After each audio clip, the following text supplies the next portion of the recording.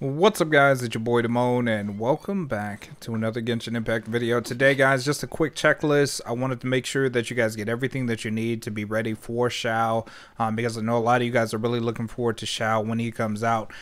So today we're just running through the field. We're going to talk about gear. We're going to talk about items and stuff that you'll need to gather ahead of time just to make sure you have everything ready, and maybe some things that you didn't know that could also make gathering items for Xiao a lot easier. So as you guys know, I like to add value up front. So first things first, we're going to head up to Boo Boo Pharmacy here, guys.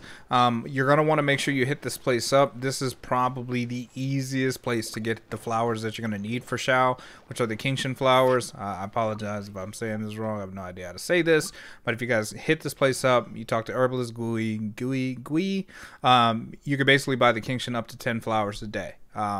Since we still have like 10 days to, before Xiao hits the, the marketplace here, for summons, I'd advise probably picking these up, and you can probably pick all of these up just in case, especially the violet grass, because I know how much you guys love collecting violet grass, and then also the horsetails as well, because we still don't know what the hell these horsetails are for, but this is definitely something that you guys can buy if you guys of course have the mora to do so. Now, in terms of where to find them normally, you can basically just find them on the tops of the peaks here, all the way throughout the mountain. This is a good place, especially if you're flying around and you guys need to find violet grass, or you guys are looking to get some violet grass.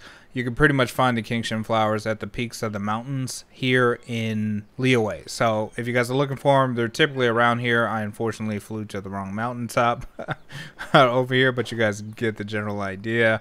But they're all around here. You can find quite a bit. They're not as much of a pain to get as violet grass, because you don't really have to necessarily climb. You could just glide from the highest point in Liyue and just fly to the top of the mountain and just collect them. Again, not difficult at all to gather. Now, in terms of the materials, you guys are definitely going to want to make sure you guys visit Taishan Mansion, just because this place, Blessings of Prosperity, you guys will need, due to the fact that they just recently changed this to where you can pick basically which dungeon you want to farm on Sunday. This makes it quite easy to get the books that you need. So I would start farming these now to make sure you guys have everything that you need. You'll need a total of 63 blue books to get all of his talents to level 6. If you guys are trying to go further than level 6, you guys will need materials, of which I don't have, unfortunately. But you're going to be looking for the little hourglass looking, well, I guess vial or teardrop or whatever the hell that thing is. But it's basically the shadow. It's basically the shadow of the warrior, the boss material that you get from fighting Child. It's basically the same material that's used for Ganyu. Now, in terms of materials, I know a lot of people are kind of on the fence about this, and this is just going to be entirely up to you, because as you guys know, when the new boss comes out, we're going to have to farm new materials for Xiao. However, I would say that you guys can take the time to farm the wind boss now, to just ensure that you get the wind crystals, because yes, it's RNG when the stuff comes out, and yes, we will be able to transform those materials to other materials with the new convert resource thing that we're going to be having. But the way that I look at this is, if I get all the wind materials up front, then everything that I get from farming the boss is basically surplus, and it can prepare me for future characters, especially if you guys are skipping Kaching and you guys are trying to stack for Hu Tao, right? Because this gives you a lot more leniency in terms of how you'll be able to farm, and it'll take you quite a bit of time anyway to farm the right mats. So I think that just grabbing the wind mats up front for me personally is the way to go. But of course, it's up to you. If you just want to wait for the new boss to drop and then just farm him all at once and just convert all the materials that you can to the material that you need, then that's your prerogative. But again, the way that I'm doing it is I'm just getting the materials up front, and then, like I said, anything else that I get afterwards, it's just going to be surplus, since I got to farm the new boss anyway. Now, in terms of gear sets or artifact sets, I think you have a ton of options, right? You can definitely go with Viridescent. I know a lot of people are on the fence about the 4-piece just because the increased swirl damage by 60%. But if we're unable to create swirl with Xiao skills, which we'll have to wait, of course, until testing, then this point right here in terms of the 4-piece is kind of moot. However, if you guys are looking for the two-piece of the Viridescent set, I think that that's going to be a strong place to start because you can practically pair this with anything. So if you guys want to go like a two-piece Viridescent and like a two-piece Gladiator for the attack percent, right, then that's something that you guys can look at. Or if you guys are going with like a full Gladiator set, then that's something that you guys can look at as well. Or if you guys are looking for something simple as like Noblesse, I think Noblesse can be a really, really good 4 set that you guys can use just because you get the party bonuses plus you get the extra ult damage. I think it could be very strong there too. Now, in terms of the questionable builds, meaning that these are builds that I'll definitely have to test before I can say I recommend these builds, include Bolide and, of course, the Hydro set. Now, the reason why I say the Hydro set and the Bolide set is because these are sets that are increasing as normal and charged attack damage. However, depending on what constellation you're going to be running Xiao, if they leave his kit the same, you're either going to be just plunging all the time or plunging and dashing. And if you're doing a mix of his abilities, then I think as a Nemo bonus damage is going to be a little bit more important than necessarily utilizing or focusing on his normal and charged attack. But again, this is going to be something that we'll have to test when this all comes out. So what I am thinking though is that if you are running, Xiao with another Anemo hero or a character that reduces resistance or enemy elemental resistance, I think the pairing could work really well, especially if you guys are starting to think about who you're going to pair your Xiao with. So if you guys are fortunate enough to have Zhongli or summon for Zhongli with the major buffs, especially now the Zhongli shield is going to reduce the enemy's resistance by 20%, which is absolutely insane.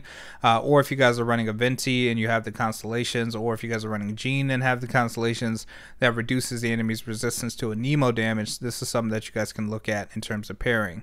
In terms of otherwise, of like, let's say you don't have any constellations on any hero, the question that I get a lot of times is who to Xiao pair with. And the answer to that is everybody. Xiao is the type of hero that's very selfish, and he's ultimately just dependent on himself to deal as much damage as possible. So if you're working with Xiao or you're planning on summoning Xiao and you just have, your Xiao you don't know what to put him with, I would just throw him in the team that you like playing with the most, especially if he's unable to create swirl reactions and he's just built upon dealing as much damage as he can. Your primary challenge is just going to be getting the best gear combination and or full set of gear on him that you can alongside the best weapon. In terms of weapons and polearms, I'm kind of reserving judgment here just because you guys should know by now that we have a new polearm coming that they teased in the video. So I'm kind of waiting for stats in terms of the 5 stars. In terms of the 4-star spears, I think Battle Pass spear can be good. I think Crescent Pike could be great.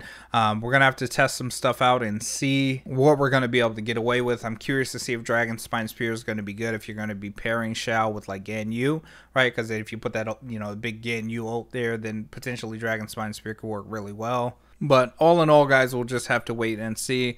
One thing I will advise in terms of Xiao is instead of rushing to build a weapon to make sure it's ready, I would say if you're thinking of a weapon or if you're looking at a particular 5-star weapon and or 4-star weapon, I would get the materials ready and just keep it on standby just in case, right? Because depending on how things kind of, fly out, with 1.3, after content creators and stuff test all this, the opinion on the best in slot weapon for Xiao could definitely change. So again, I would err on the side of caution, especially when it comes to something like Primordial Jade Wing Spear, because yes, the spear with the crit rate plus everything here, it's nice. But again, if the weapon, the new spear that's coming out is a game changer, I would hate to see that you guys invested in this particular weapon only to find out that you need to replace it. So again, what I would do is stockpile your weapon mats, get everything ready to go, have it on standby, and before you pull the trigger, I would wait until you get a general consensus of what's going on with the information with the weapons on Xiao, especially after he comes out here in about 10 days, so that way you're going in there with the best situation possible, because you guys know how expensive it is to invest in these weapons, not just money wise but resource wise as well. So that's pretty much it though, guys. I really wanted to take a little bit of time and talk about the necessary materials for Xiao. So if you guys are trying to get ready for them, you guys can get everything that you need ready to go over the course of the next couple of weeks here. And if you guys are gearing up to try to decide what weapon, then you guys can kind of, look at that and start getting those materials. But again, don't pull the trigger yet on the weapons.